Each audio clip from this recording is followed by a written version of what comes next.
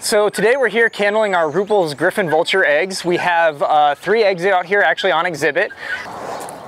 Taking one of our eggs that is due soon from our vulture pair to candle, and we do candling to check the development of the egg. So we're just making sure that this egg is developing the way that we would like it to, and to make sure that there's nothing going wrong with it that we may need to intervene with.